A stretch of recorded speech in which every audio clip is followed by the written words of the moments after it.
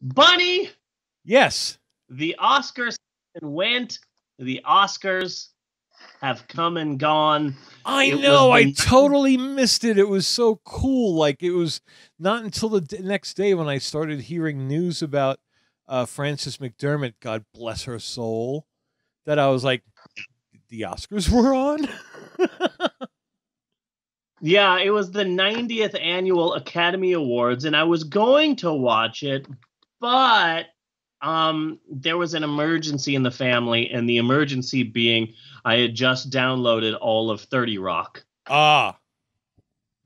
And I'm sorry, Hollywood system, but Kenneth Parcell from Stone Mountain, Georgia, trumps your self-centered award ceremony. And that's trumped as in cards and not our racist idiot president. Right. Interesting side note, I would totally go see this presidency as a Judd Apatow, Jason Segel film, Our Racist Idiot President. Yeah.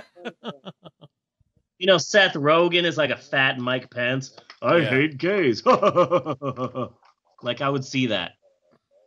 Why is Stormy Daniels even a thing? I don't understand that.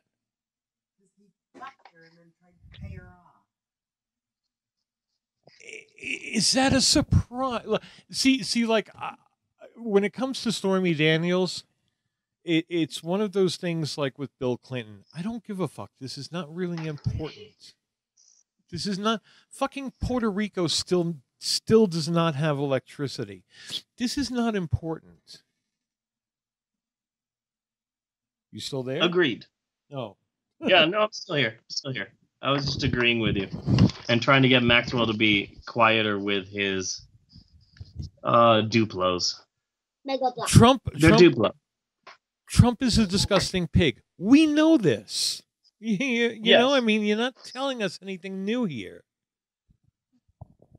I know it's a long shot, but I'm really crossing my fingers that Melania divorces him while he's president. That would be fun, yeah. Yeah, that would be freaking awesome. That would be wonderful. I'm crossing my fingers for that. So anyway, I really was going to watch the Oscars, but then a few days before the ceremony, word got out that a number of Academy members had already ruled out the film Get Out, having not even seen it. Really? Yeah, that people were like, oh, well, this is just a B movie. It's a horror film, and we can't take those seriously anymore because we got to be serious. And people hadn't even seen Get Out, but they're like, no, this does not have a chance. So I was a bit upset about that. Okay. It's like, well, business as usual for the fucking Academy. And it's upsetting, too, because the Oscars are literally going, Get Out isn't serious enough. The Oscars are serious business. We don't just give Academy Awards to anyone. The Oscars are serious. Now, if you will excuse me, we need to give this Academy Award to the film about fucking a fish. Yes. I'm sorry, Get Out, but you're a horror film. We have a bit more self-respect than that. Now, if you'll excuse me, we're going to give this statue to the film about fucking a blue marlin.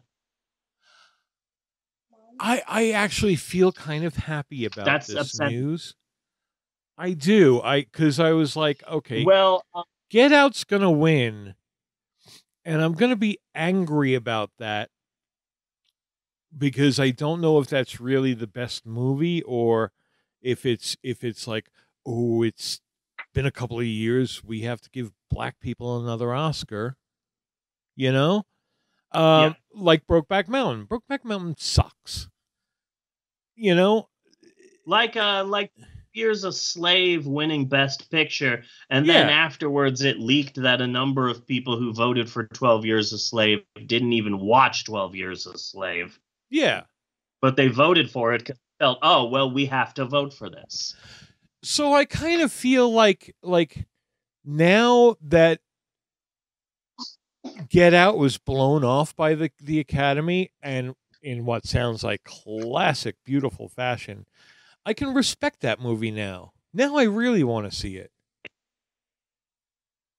Yeah. Well, it's good, 'cause earned that's my what we're doing next week. It's earned my respect by not winning an Oscar.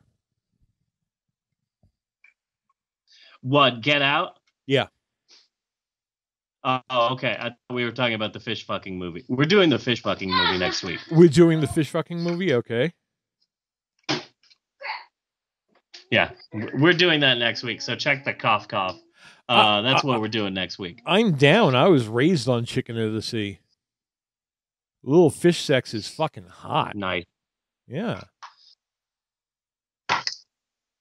So then I also didn't watch the Oscars because like James Franco, he was up for Best Actor in the Golden Globes, and they said, oh well, this is 100% gonna be the winner, and then he won. But then there were sexual harassment allegations, and so he wasn't nominated for an Oscar. But it's like, but wait, you just said he was the best actor, and now you're pretending that he doesn't exist because allegations have surfaced, and it's like I there's something about that just upsets me. Like, oh, so Yeah. he suddenly did a bad job?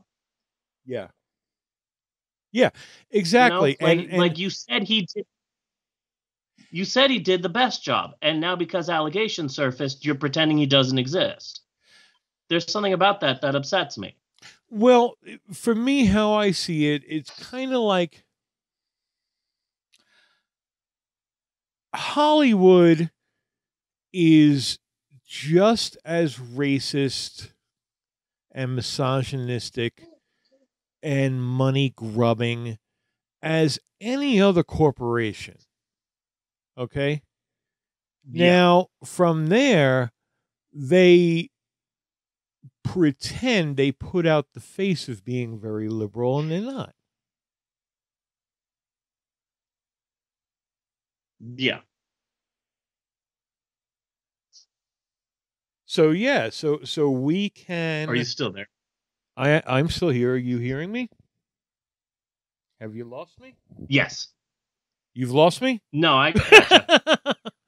Okay. No, I gotcha. Okay. Where was I? I was building up. I was building up so well. Sorry, I fucked it all up.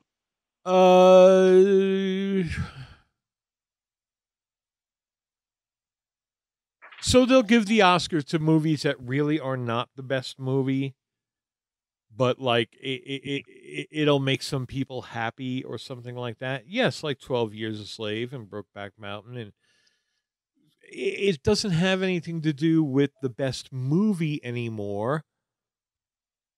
But we will yell and scream if Roman Polanski can't come over for his Oscar. Yeah. James Franco said some bad things. Roman Polanski raped a 13-year-old girl. Yeah. There's a bit of a difference there. And considering that difference, the wrong one's being punished. Yeah. So, and then Ryan Seacrest, like there's allegations about Ryan Seacrest, but then Entertainment Television, they still let him do the red carpet leading up to the Oscars. And number one, I didn't even think that still existed. And you know, because I haven't heard of since freaking I haven't heard of since I think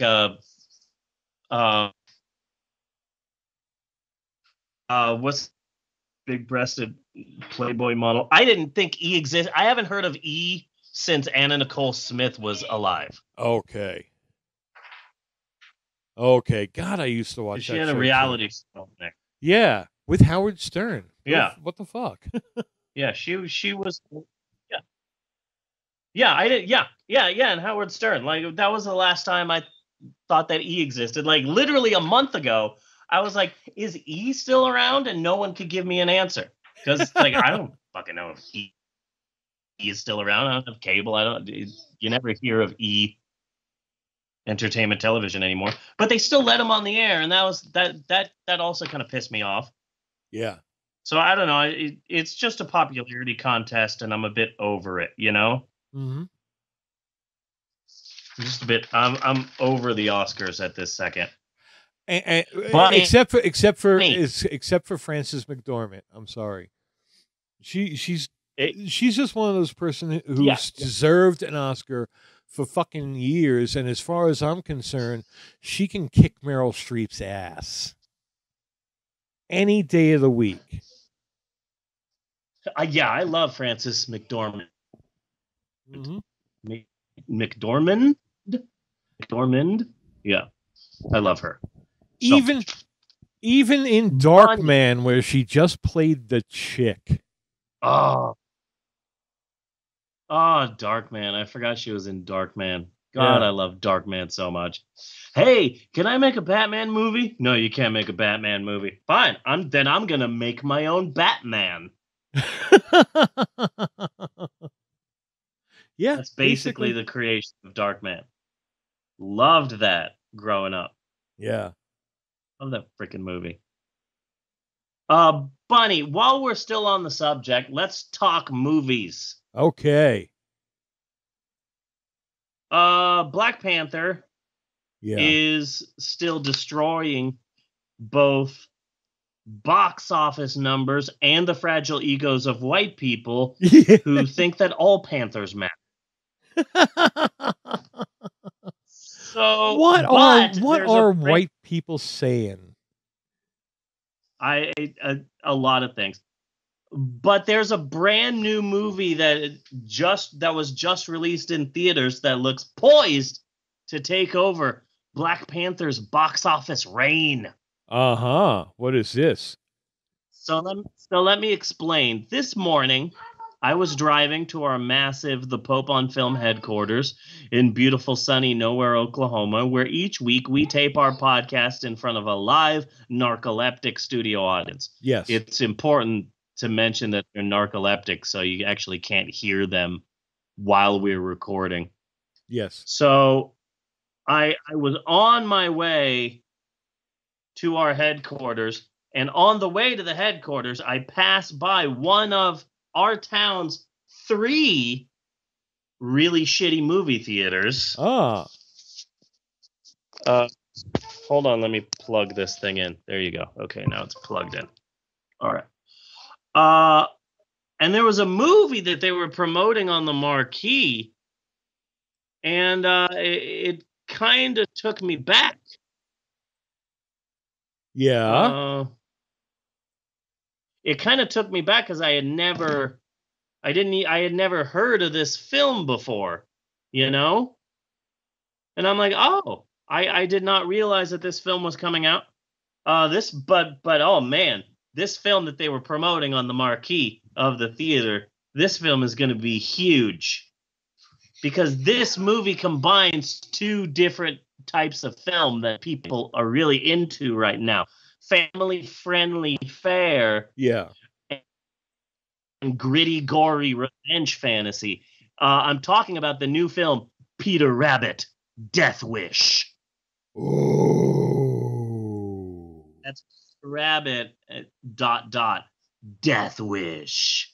That sounds awesome. That sounds like just a childhood fantasy come true. Yeah, finally, Eli Roth is finally directing Beatrix Potter's work. Yes. It's always been a dream of mine. Hopefully after this, Eli Roth can do a torture porn version of Curious George. Yeah. Which I think is what Curious George rightfully deserves, He is finally. He is curious, I mean, so it would seem natural to me that at some point he may be curious about what it would be like to jam a red hot poker into your eye.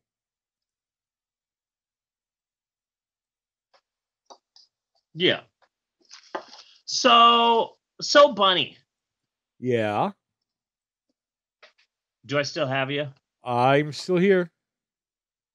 Because I can't hear you right now. You can't hear me. Uh-oh. Oh, now I can hear you. Now I can hear you. Okay. Okay. There's just a bit of a lag between when I talk and when I hear you respond. Oh. Yeah, it's always a pain in the ass. Yeah, probably because, I'm in a hot tub in Douglas, Arizona, and you're in the mountains of Saskatchewan. So there's a time difference, True. Very like true. when you see like a live broadcast on television Yeah. is what it seems like.